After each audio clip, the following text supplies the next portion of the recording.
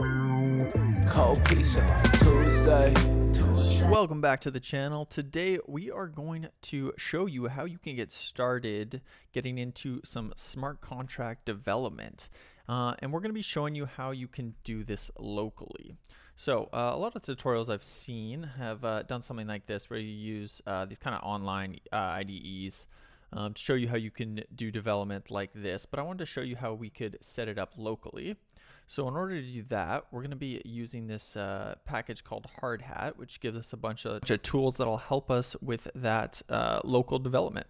So we are going to show you how you can deploy a contract locally and get everything set up with this Hardhat here. So this link will be in the description for the docs here.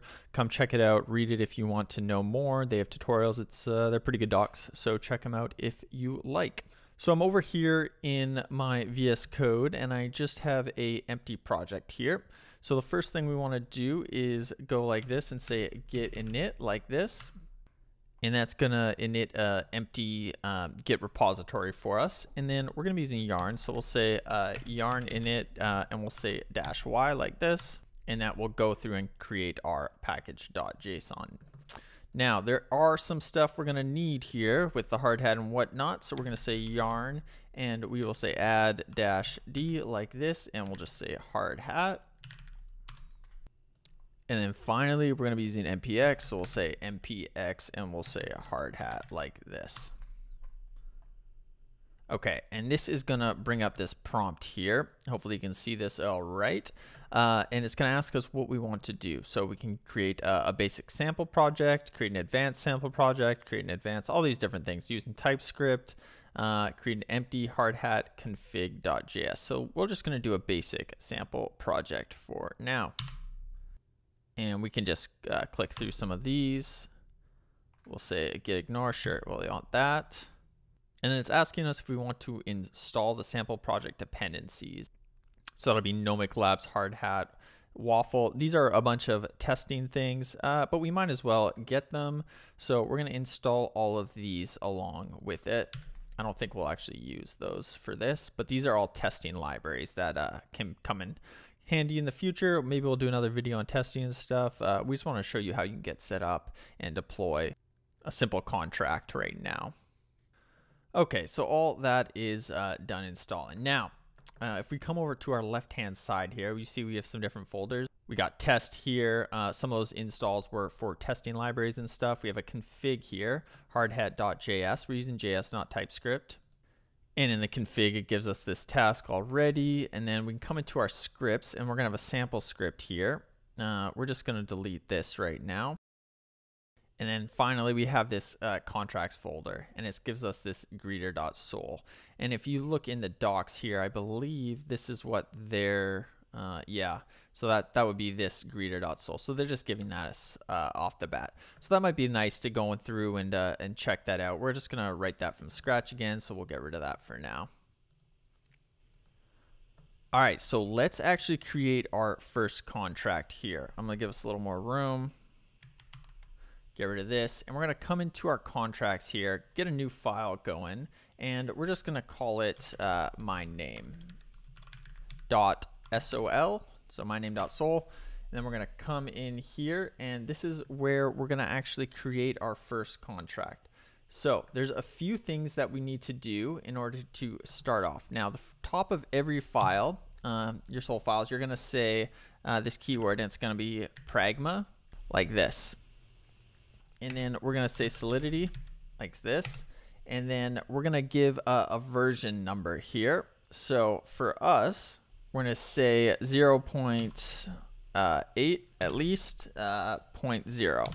All right, and then we can come down below here and let's actually create our contract. So a contract is going to be very similar to what a class would look like. So we're going to say contract, and they have very similar functions actually. And we'll say my name like this. And then we're going to have brackets, and this is kind of the syntax. And then in here, we can actually do whatever we want. So we're going to create a function like this, and we're going to say name. And then here, we're going to have a few different keywords. So it's going to be public.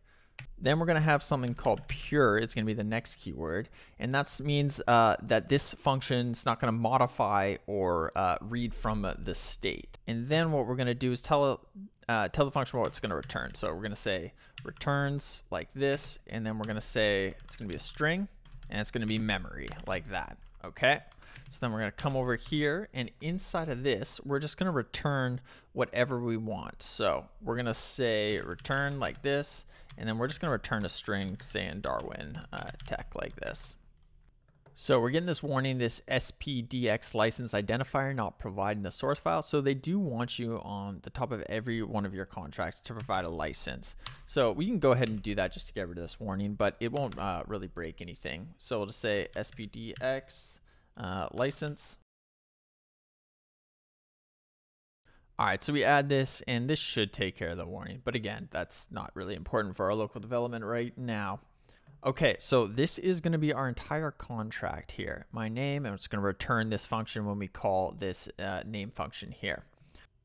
Also, one thing to note is in your hard hat config, make sure these Solidity versions are going to match somewhat to your contract version up here. Otherwise, you may have a breaking error. So just check that out. All right, so now that we have this running, we actually want to be able to deploy this. So we're going to come into our scripts here, and we got nothing in there right now because we deleted it. And we're going to create a new file, and we're going to call that, we'll say deploy name.js like this. All right, and then the top of this file right here, we're going to import a couple things. So we're going to import at Nomic Labs, hard hat ethers like this, and then import also ethers like this from hard hat. All right, so those are the two things we're gonna have. And now we're gonna create our deploy script here. So we're gonna do an async function like this. And then in here, we're gonna say deploy.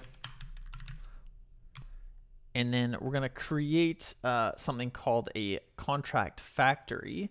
And that's a function that's going to be off this ethers package here. So we're going to come in here and we're going to say const, and we'll say my name, and that's going to be equal to await, and then we're going to say ethers dot get contract factory like that. And then inside of here, this is going to reference our my name.sol here and this function here. So we're going to come in and we need to reference that by saying my name like this. And then we can go below here, and here we'll just say const, and we'll just say name like that, and that'll be equal to await. And then we'll say my name dot deploy, and then await, and we'll say name dot deployed like this, call that. And then finally come down here and we'll say return name like this.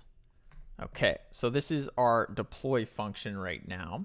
Now we're going to create another function right down here, and it's going to say async, and we'll say function again.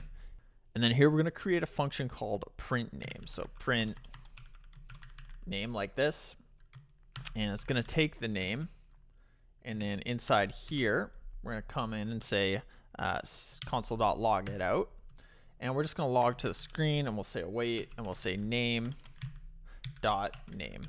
So what's happening here is we're creating this get contract factory, which is going to reference my name right here. And then we're going to create the name, and we're going to deploy this my name thing. And then we're going to call down here in the print name. This name.name is going to reference this right here, which we also called name. So we're just going to console.log this. And then finally, we're going to come down below this, and we're going to say deploy. And in here, we're going to say print name. All right, so that will hopefully work for us. So this is our entire deploy script. Again, we're just calling name.name, and hopefully what we'll get as the result is this printed out or console.log to the screen, and that will be our contract. So let's open up a terminal here. Let's just clear this out for you. And the first thing we need to run is npx hard hat compile. So we're going to say npx hard hat compile like this. And it says that compiled successfully. So that is looking pretty good. And now we actually want to run npx hard hat node like this. And you'll see when we run this that we get a bunch of different accounts here. So this is just running locally, but again, these accounts and their private keys are publicly owned. So don't send anything to these because likely these could be lost. But we have a bunch of accounts here that we can play with and start to use. So we're gonna have that running, and then we're gonna open up a new terminal over here. And in this terminal, we're actually going to deploy our script. So let's say npx, and we'll say hard hat like this, and then we'll say run, and then we're going to say scripts. We're in the scripts folder, and we'll say /deploy, and we called ours deploy name here .js, and then finally we're going to give it a network because we want to just run this locally. So -- network, and then we're going to say local host like this. Now when we run this, this should deploy it locally. Oh, and we're just realizing here that we actually have to not import this stuff. I was using TypeScript before, so I could use ES6 modules and stuff. But right now, we want to say require. We're going to use this old syntax here, like this. And then here, we're just going to say const ethers. And that's going to be equal to require, like this. And hard hat, like that. Okay. So hopefully this syntax works. So we'll come back up here and run that again. And this time, bang, works. Darwin Tech right here. Bump that up a little bit for you so you can see. Okay, so that is looking pretty good. This is a deployed script to our local host. And it's a nice way to get started with development locally. So you're not having to deploy things using MetaMask or anything like that when you're just kind of working in development. Now, I think in the next video, I'm going to actually show you how you can connect to your MetaMask and do all that different stuff for future development. But I think this is a good start. So hopefully that was useful. And thanks for watching. See you in the next one.